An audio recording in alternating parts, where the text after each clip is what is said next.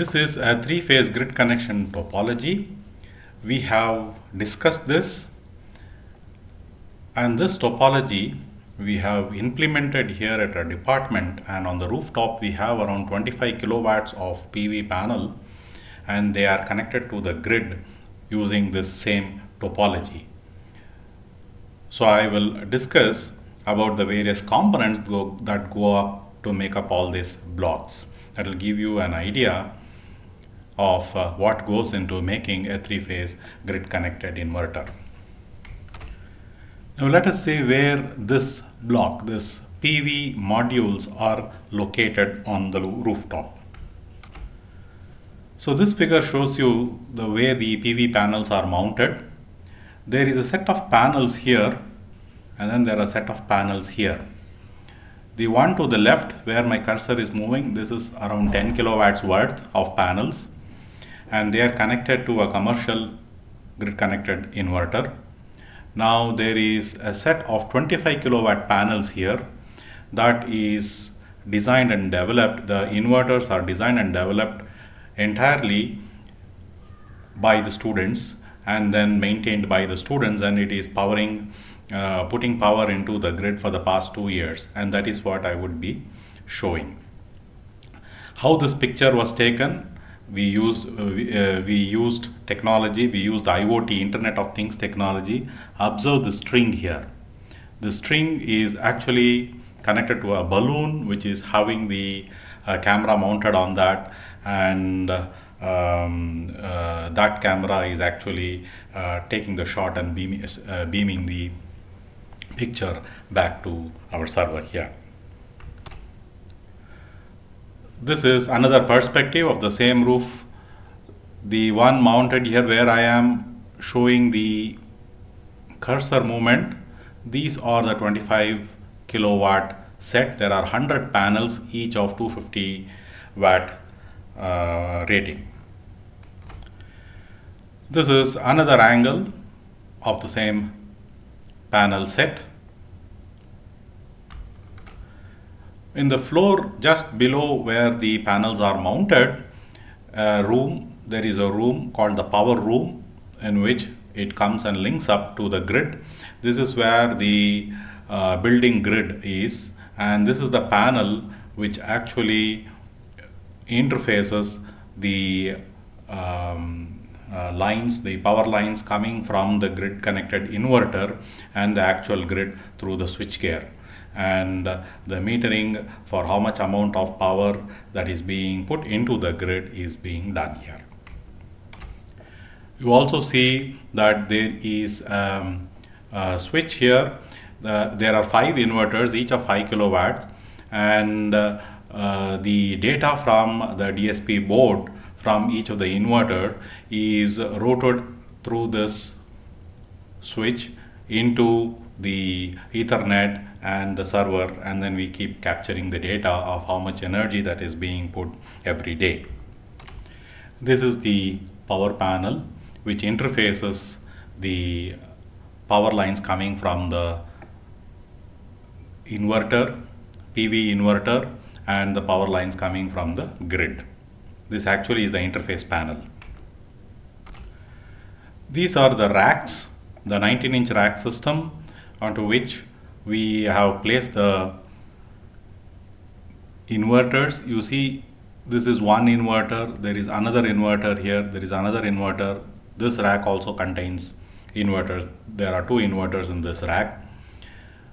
We have taken a strategy here that we make it in the form of racks, modular, so that we will be able to have redundancy, and if anything fails, even for repair purposes, we can take out only that inverter which is not functional, repair it and put it back. And we have made it using the 19-inch standards. So this is where each inverter is 5 kilowatts. There are 5 of them, so totally 25 kilowatt is being put into the grid. There is some thermal design also that has been done. You see there is a duct which is coming in. It is coming from outside, like the AC duct, which feeds the air, fresh air into the rack system. There are blowers mounted on the bottom which blows air to the top. There are fans on the top which will suck the air and then push it out. You see the duct going out. So thermal considerations are important because they can become hot, 25 kilowatts, and even if there is 10% loss, then you are talking of around 2 kilowatts plus amount of power loss. That can be very hot. And you see here transformers. Here we have not used separate inductors. We have used the leakage inductance of the transformers itself, and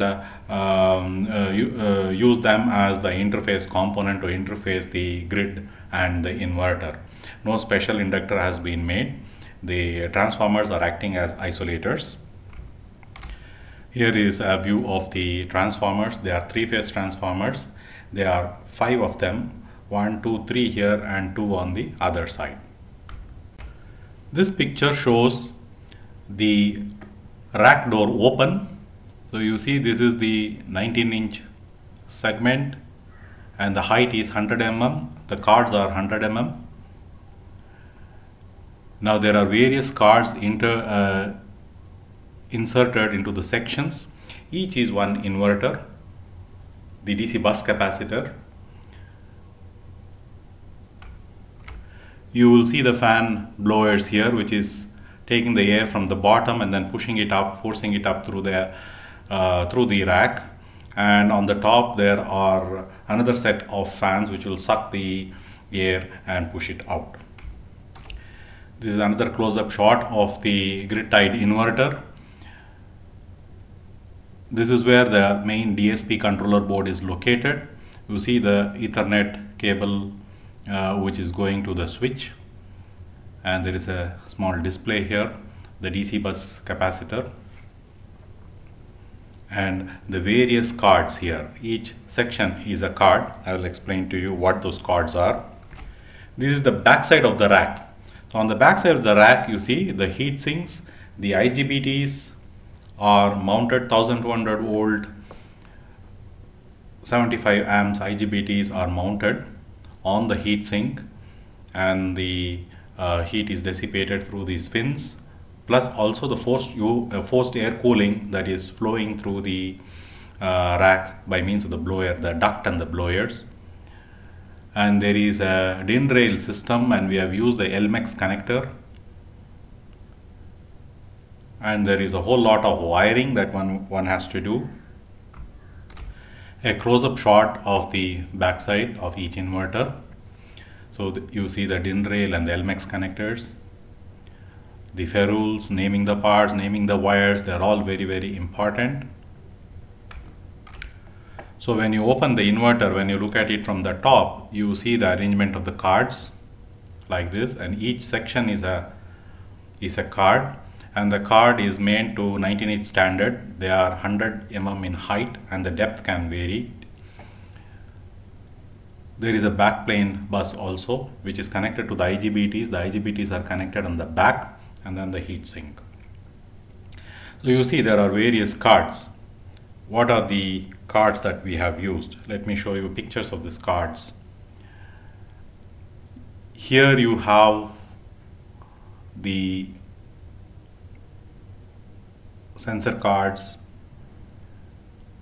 This is the DSP board, the main control board. These 3 are the gate drive. In each card you have gate drive for top and bottom of each arm. So you have 3 cards for the 6 IGBTs. On the lab table setup for testing the various cards, the grid-tied inverter has to be tested on the lab bench before putting it into the rack. This is the control board. So this is the TMS 320F 28X series DSP processor that we have used. The power section here, which powers up, which does the housekeeping power for the entire board.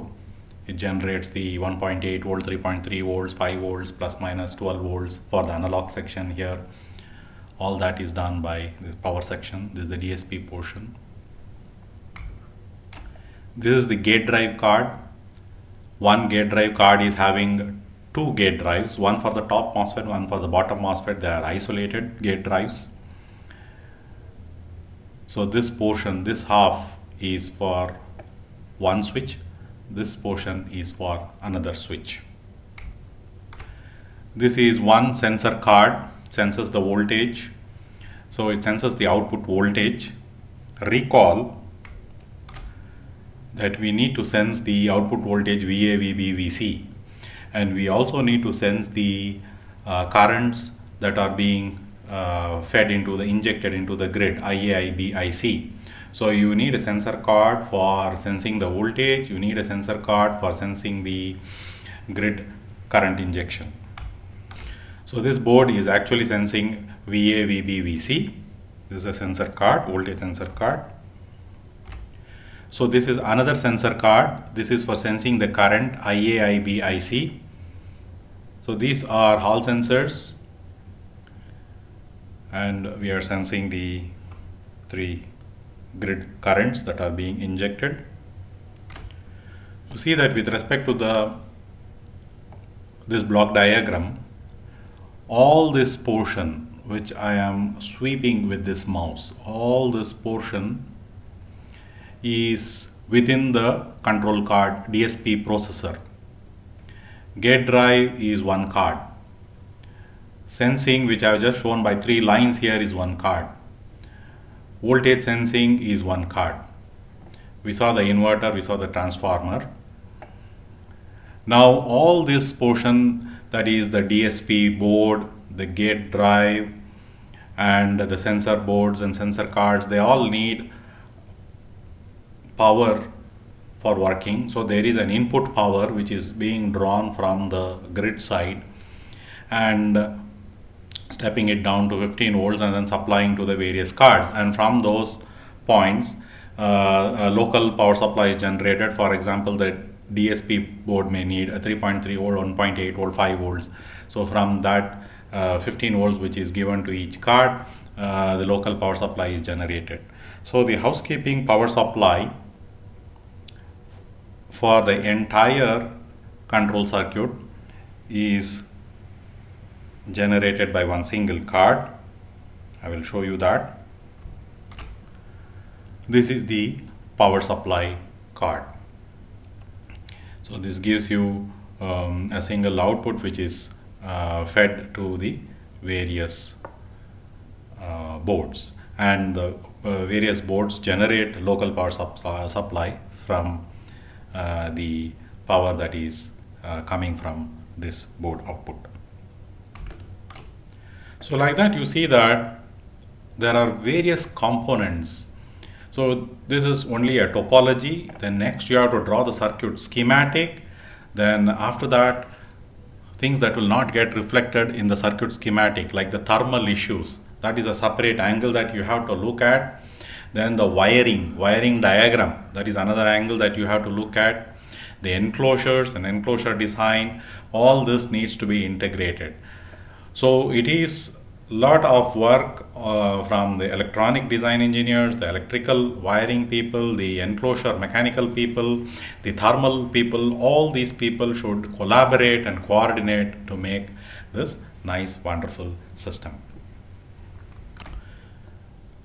So all these were done by different groups of students. They collaborated as a team and together made this particular project, and then for the past 2 years it has been delivering something like 60 to 100 units every day to the local campus grid.